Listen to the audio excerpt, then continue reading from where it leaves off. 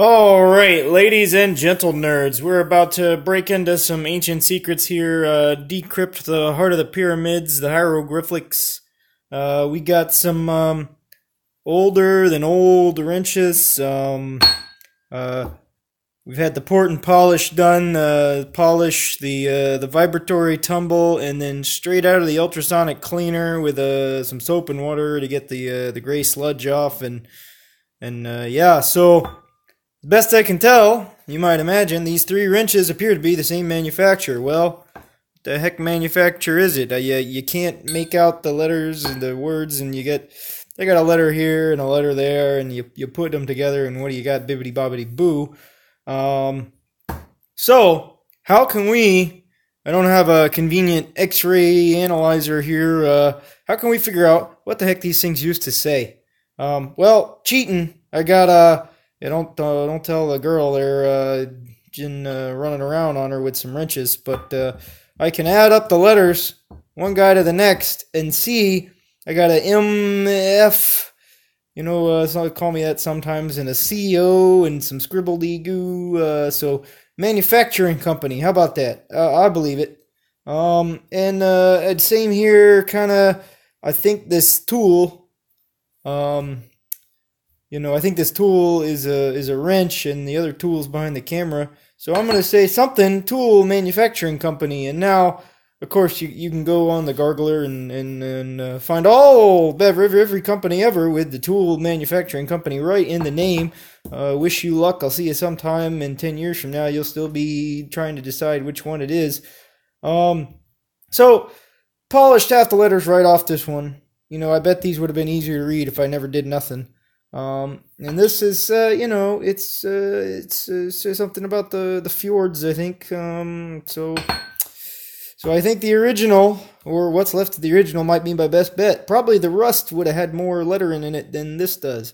So what are we gonna do? Well, we're gonna decode it with the power of radiocarbon dating.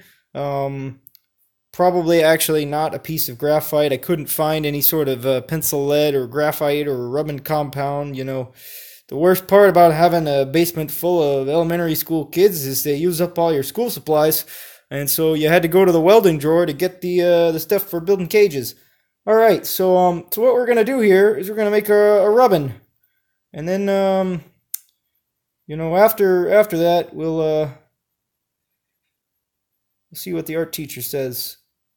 Yeah, so you can see I got some raised lettering here. So the idea is I'm going to coat the raised spots, the lowered spots, everything. Actually, that may do something for visibility at least. But I only want to take the high spots off. What we're going to do here is we're peering through the discoloration. Our brain can decode a lot of things, but it's getting all this misinformation, what is shadow and what is stamped and what is just dark colored or rust. So we're going to try to help it filter some of that out, even though these letters aren't even complete. The literal back of the envelope here. Of course, school children used up all the paper too. So I guess the idea, praying this welding pencil works like you would think it works. Yeah, exactly like you think it works. Not at all. So probably I don't want to smudge it too much like I just did. Probably just a little bit is good enough. Yeah. Good luck, buddy. Well, using the old noggin here, I got an E, maybe an R, maybe a W-E-R.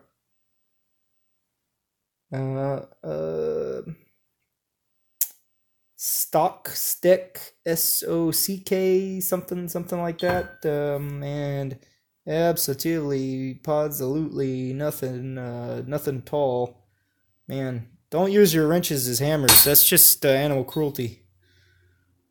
The rusty beavers need a break. Hey, we got letters on both sides of this one. Jesus, what's the story on these two?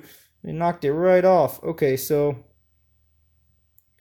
You know, I would like to believe this is something lovely and vintage, like a Sheffield, England, the city of iron there, you know, except for Birmingham and everyone else who ever made iron and lays claim to it.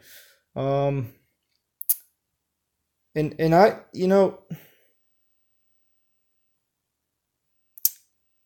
this appears to me to say something different than that right there. I don't see tool manufacturing company, but I do see what looks like a IELD, which Sheffield, England, maybe, you know. The Brits invented the tools while us Americans were still clubbing each other with rocks, you know, but hey, they can't argue with our rock clubbing skills. We showed them folks. But yeah, you know, I'm gonna go gargle some tubes. And yeah, rubs right off, perfect.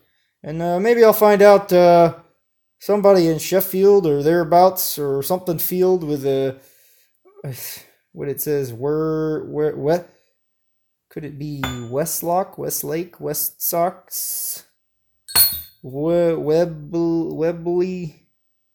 It almost says it looks like a WEB here. So yeah, that might it's just some place to start, certainly. Look up every wrench manufacturer that ever were and see what happens. All right, well, you know, you win some, you lose some. You didn't learn nothing if you didn't try, and so yeah, don't do this with the whatchamacallit. This would work better if it was flat, or if I had something nice and turgid. Maybe I'll try that. I'll wrap this around my rod and rub it up and down, and that way it'll only pick up the letters.